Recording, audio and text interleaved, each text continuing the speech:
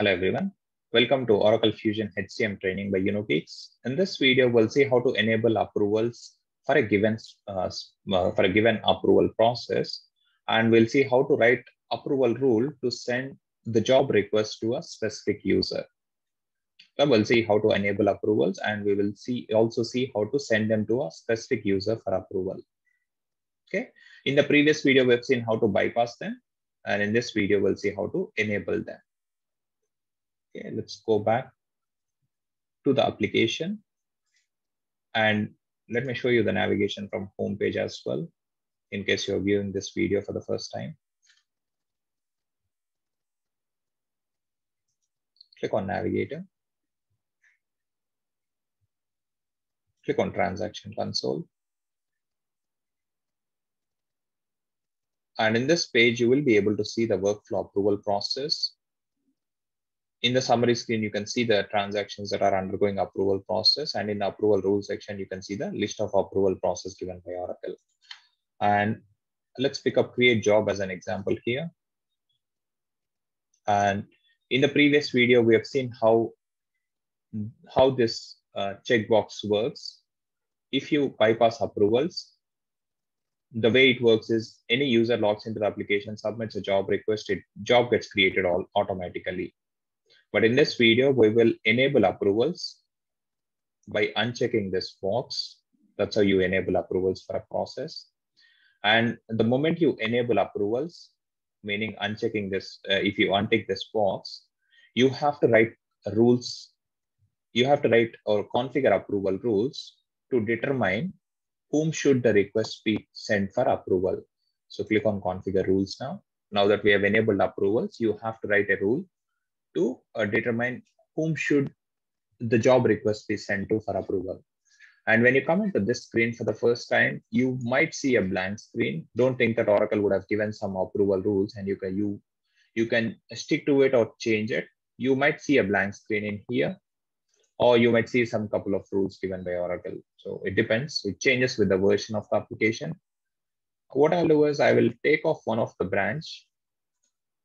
We'll start off with a simpler use case. And the way you write these rules is you will have to basically write if then else rules, if a condition, and when that condition is satisfied, whom should it go for approval?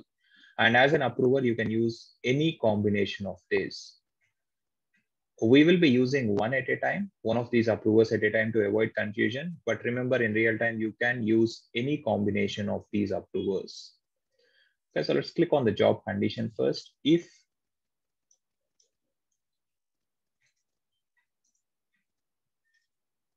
and I'll call it as a default job rule. Status is active, priority is medium, and I go to configure rule conditions.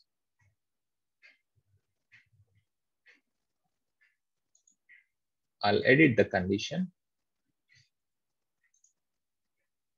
Select the condition, edit selection. And I want to change this to a condition which is basically changes to a 1 equal to 1 condition, which becomes true for all the jobs. So I'll change this to enter a number. I'll enter a number and I'll select equal to. I'll select enter a number again, and I will enter 1 again. So I'm basically converting this condition to 1 equal to 1, and 1 will always be equal to 1, which means this condition will become true for all the jobs created in the application. And whenever a job is created, I want them to be sent out to a specific user for approval. So I'll select the self auto approve option, delete it. And whenever a job is created, I want to send it to a specific user for approval, or client has told me that they have to go to a HCM IMPL user for approval. Okay. So what do you do in such case? In such case, you select user as an option, and you notice that the plus symbol is not enabled. Click on the then option. You see plus symbol enabled now. Click on users. A user gets added as an approver. Select user, leave it as approval required because we want to send out a for your action sort of a notification where user should see an option to approve or reject the notification. If required, you can also send FII notification as well. Okay, so select the user,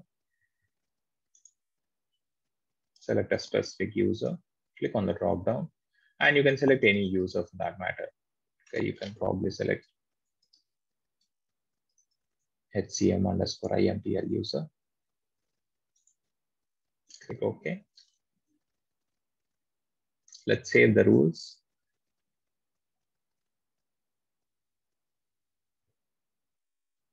And submit it as well.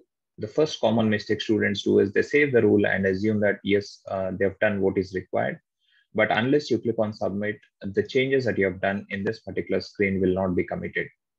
Okay, save and then submit. Don't forget to submit the change.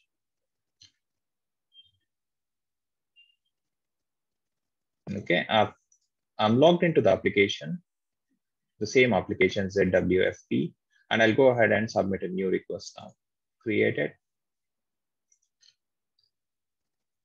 Unogeeks enable approval test.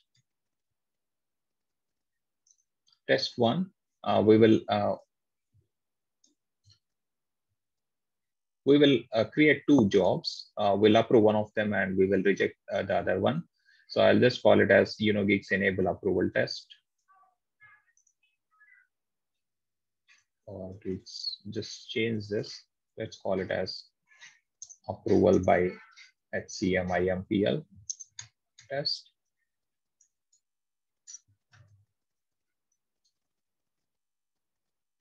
Okay, there is a length restriction on the code. That's okay. Let me save this to a text pad so that we can send in a new request quickly. Click on next. And if I go ahead and submit this request now, it will go and check in the application. It will go and check in the create job in this particular screen. And you notice that approvals are enabled. And then the application will go into configure rule section, wherein we said, if 1 equal to 1, send the job request to HCM_IMPL user. 1 will always be equal to 1, meaning all the jobs created in the application will go to HCM/IMPL user for approval. So let's submit a request now.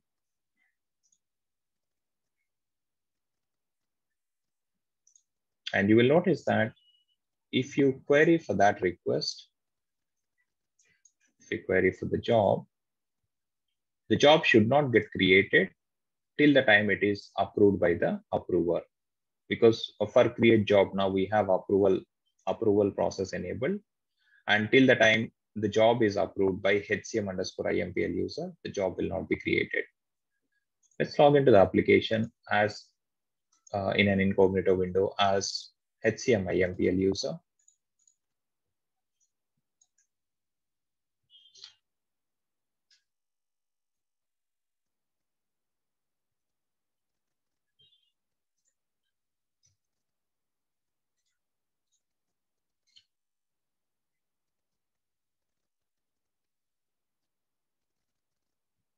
You should see a request pending in your queue. Okay, it hasn't come to HCM/IMPL user yet. Probably it might be on the way, and it usually takes a couple of minutes for the notification to show up here. And if you want, you can also monitor the request from the transaction summary screen. You can go to transaction summary, take out the failed filter. You will be able to see the job that you have kicked off. And you could see that approver is not populated yet. Approver is not populated yet. So let's wait for a moment.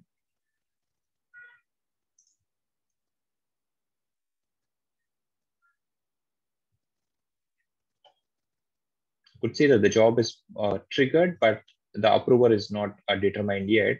So it's a workflow approval process is still working out the rules. Okay, let's wait for a minute here.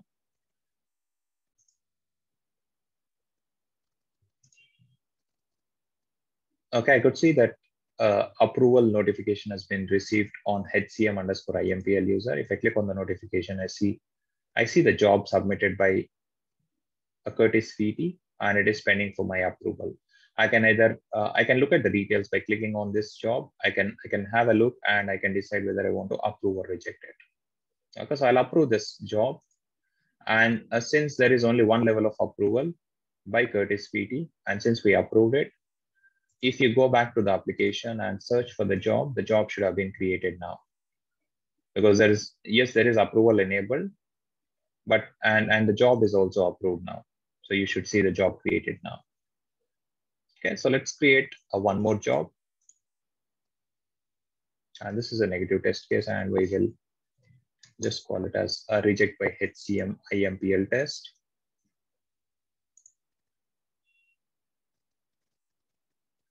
Submit a request.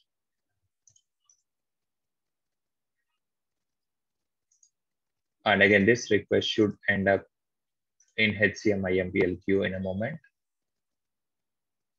And once we see that notification, we will reject the job request. And once a request is rejected, it will never get created. So this job that we have submitted just now should not get created because the approver is going to reject that. Okay, so let's see. Okay, we've got the job now, and I'm going to reject this job as HCM IMPL user. And since I'm rejecting this, the job will never get created. So if you go back to the application and search for the job, it will not get created.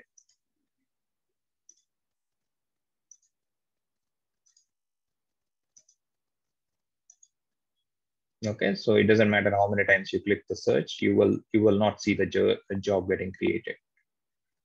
Okay, so this is how you enable approvals. And in the approval rules, again, you can add in the job rules. You can configure the rule section, add in a default condition like 1 equal to 1. And we have seen how to use a specific user as an approver. Okay, and we have seen a couple of test cases. We ran a couple of test cases. We have approved one of them and rejected other job requests. And we also noticed that only the job request that we approved did get created in the application as a job. In the next video, we'll see how to write conditional rules.